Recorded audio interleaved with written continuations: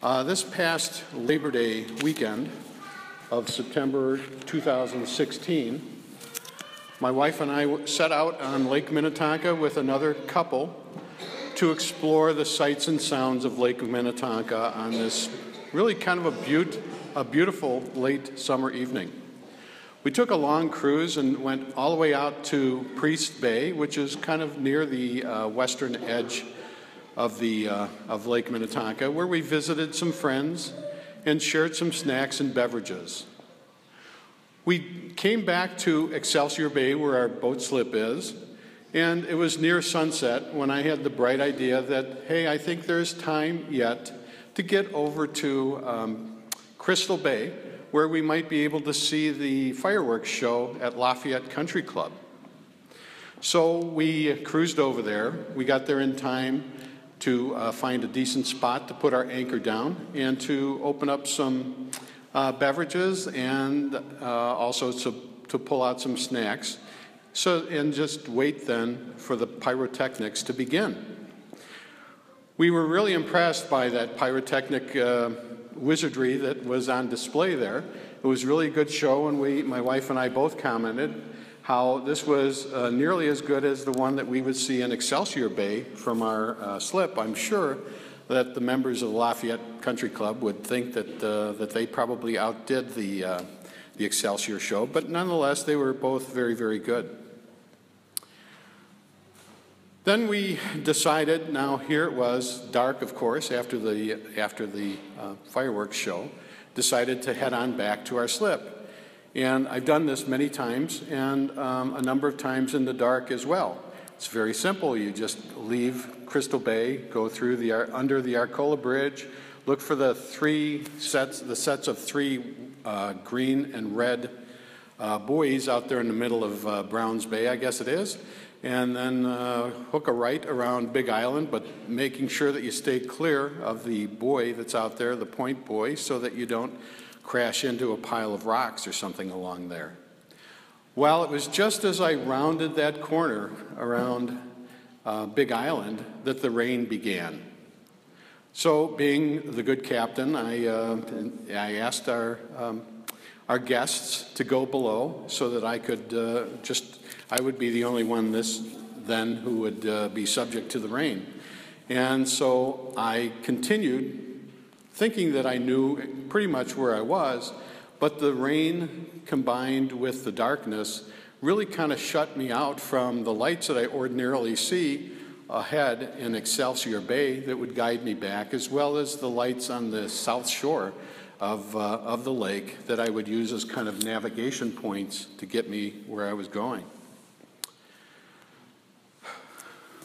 It was as though there was a bushel basket of rain that was covering up my destination and where I was going.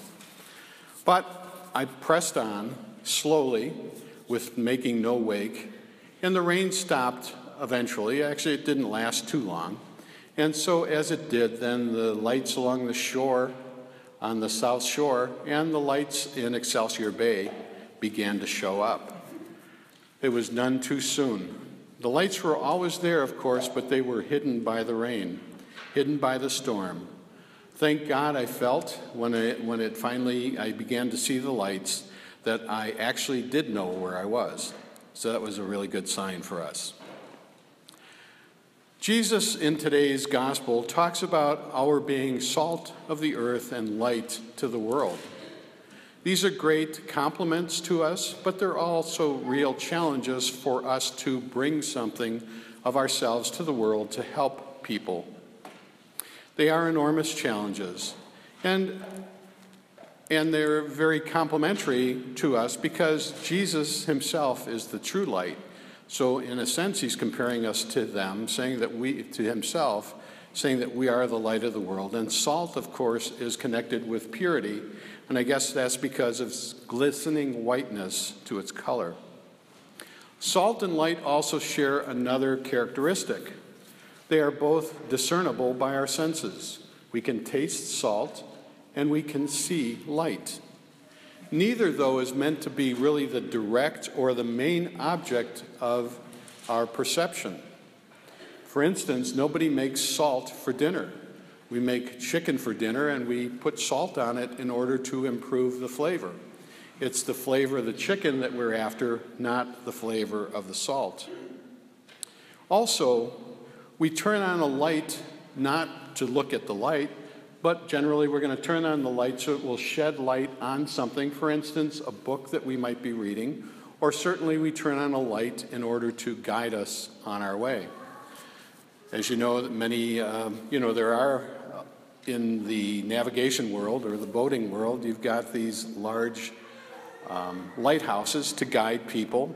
And of course, at the estuary, the entrance to any river, there are a string of lights to help guide captains who are sailing much larger vessels and have much more responsibility than I had on my little boat on Lake Minnetonka. But yet, they are trying to navigate through unfamiliar waters, and they need the help of those lights.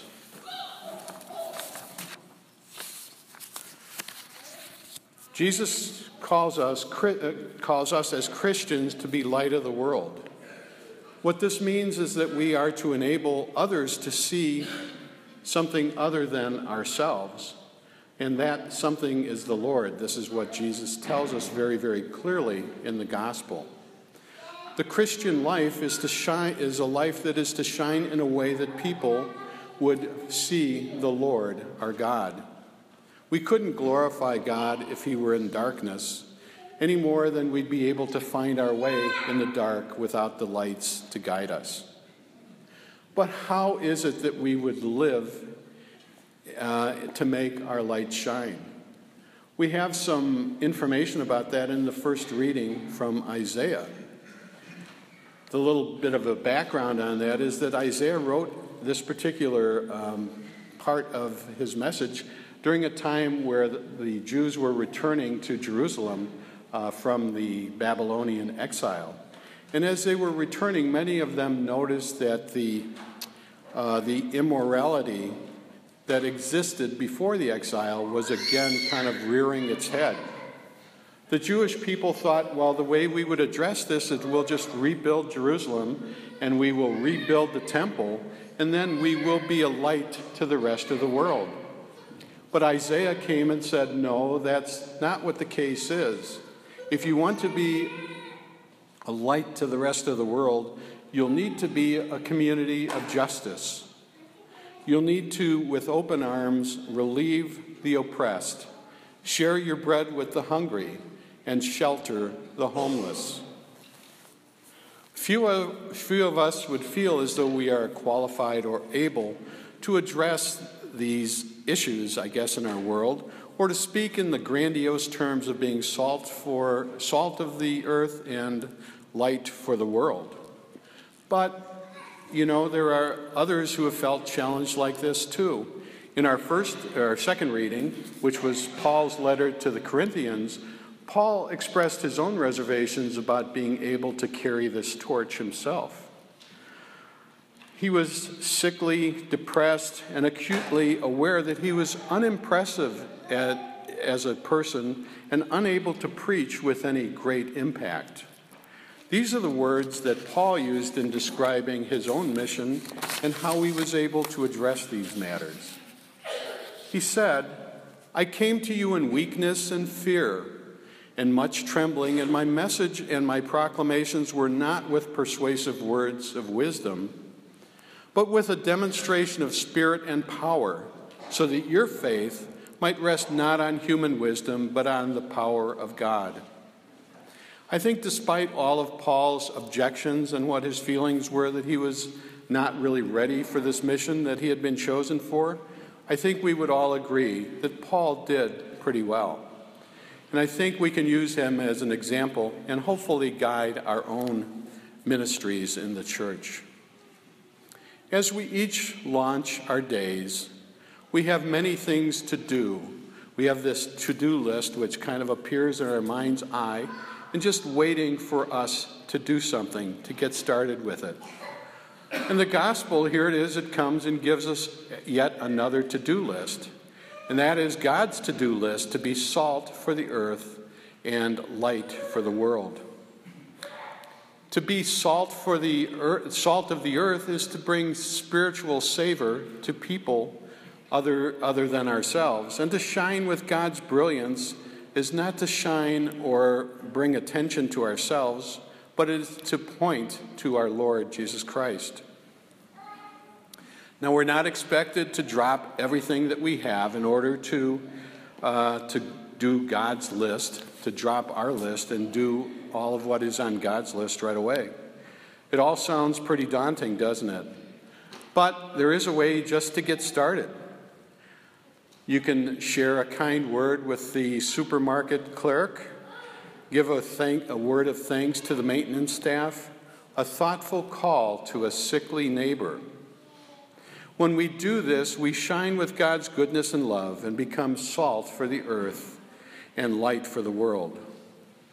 And I know it's only a beginning, but I find in my own experience, and I think many of you would share this, that our God has a way of inviting us to do more once we have mastered some of these basics. On that note, I'd just like to conclude with a short prayer. Lord, you have called us to a prophetic vocation in Christ. Help us to proclaim your mighty deeds in our words as well as in our actions. Amen.